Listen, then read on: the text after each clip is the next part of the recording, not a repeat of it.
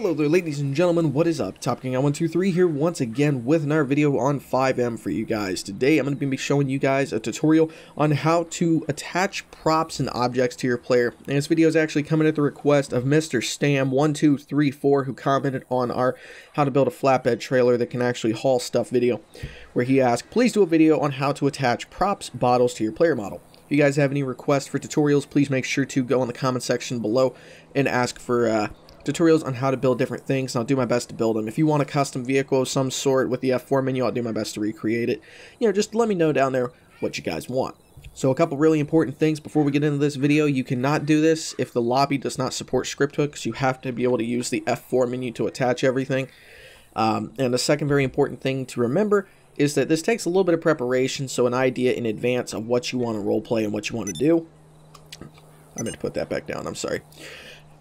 So like you need to get an idea of, I think today I'm going to role play as a drug dealer, for example, so you need to like go in here and get some of the props and stuff in advance, write them down with a piece of paper. That's what I do.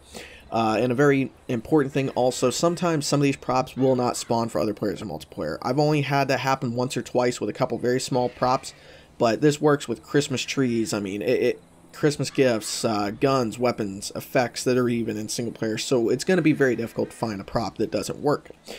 So let's go ahead and get into this video.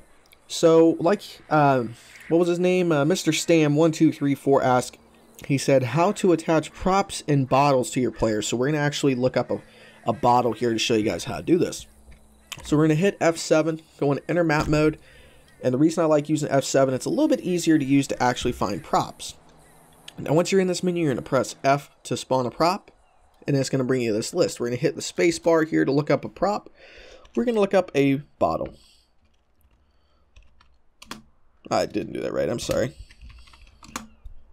Anyway, so let's go ahead and find a beer bottle here. Alright, that looks like a pretty good one. So once you write that name down, I already wrote it down here a couple minutes ago. So let's go ahead and get out of the F7 menu by clicking F7, and then go to enter and exit map editor by pressing enter. Now you're going to open up your F4 menu by pressing F4 on the keyboard. Go down to where I am, the object spawning. Just so it's a little bit easier, let's go ahead inside here. There it is in the air. I'll explain what happened in a moment. Now that we're inside, we're going to go ahead and do this one of two ways. You can either use the F4 menu's objects through here, but there's a very limited number. But it's kind of basic. So if you want a bottle, you can go to prop_bottle, and it's got a decent amount. You want ammo and stuff like that. You can kind of tell it's got a lot in here, but it's very bland and it's not very easy to just straight up search for one. So since we got the name with the F7 menu, we're going to go ahead down here to spawn object by entering model hash or model name. Press 5 on the numpad. Make sure your number lock is on so it's lit up. You're going to type in the name of that model you just saw, which is prop_AMB _beer _bottle. Okay, press enter on your keyboard and it should say object spawn at the bottom. Look to your right, and as you can see, it's spawned in the floor, which is fine, don't worry about it. Now we're going to go to attach objects menu, and you're going to use this right here. Attach object to PED, you want to stay away from that. That just spawns it on the last bodyguard that you spawned. This one right here, player, that is your actual player itself. Now, you can do this with any part of your body. So if you want to add something on your back, like a backpack, you're going to want to attach it to your spine. If you're going to add something like a knife, and you want to roleplay that you got stabbed in the leg, you're going to want to use your right knee, for example, right here. So just look for R, which is right, L is for left, name of something. So for this, we're going to be adding it in our left hand. Yeah, well, no, I want to add it in my right hand. And fingers are kind of interested on here too, so yep, there we go, right hand. Now, it spawned it on your player like that, don't worry. What you're going to do now is go down here to move attached object, press 5, and then use your keypad to move it around a little bit, and it actually starts to follow our character. And don't worry, that's not how it's going to be, we're going to fix it. So, to move it like this, kind of rotate it, you're going to hold the / down on your, is that a /? Yeah, that's a / down on your number pad. And just to move it normally, you're going to use the regular numbers without holding it down. You got that? Okay. So, to go ahead and get it in our hand. Now this, like I said, takes a little bit of preparation in advance.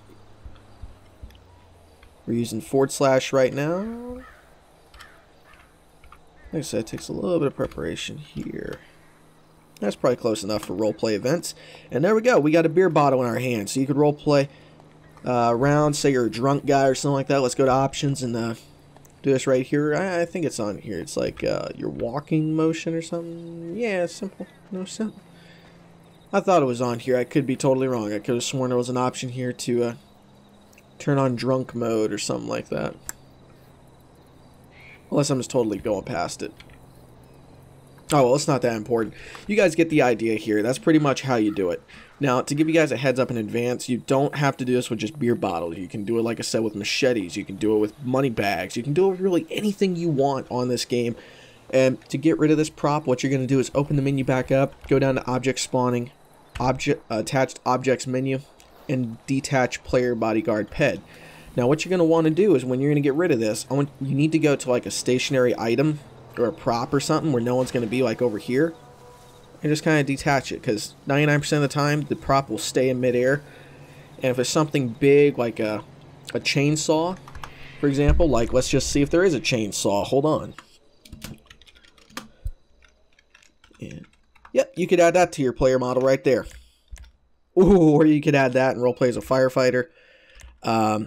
Or you could add the shotgun in one hand to look just kind of cool if you want, you know, and just get the names, write them down before you actually try to spawn stuff. But yeah, that's how simple it is. It's very simple to do. It's very fun to do in role plays because people usually are really shocked by you actually getting that. And it's really simple. It's a lot like my police shield video, but it's not that difficult. It just takes a little bit of time. It takes a little bit of getting used to. And once you do it enough times, you get used to it like I did, and it becomes very simple. So guys, hopefully this helped you guys out. If you guys have any other requests for tutorials on FiveM, make sure you guys go in the comment section below and post what you guys want me to make a video on and show you guys how to do that. You can do anything from how do I build a certain vehicle from this movie that has props on it, and I'll help you guys find out that way. How do I do this in FiveM? How do I do that in FiveM? How do I install graphic packs or whatever? How to install custom sirens? It's entirely up to you, and I will do my best to walk you through on how to do it. Thank you once again. I will catch you guys later. Stay awesome, and I'll see you guys next time.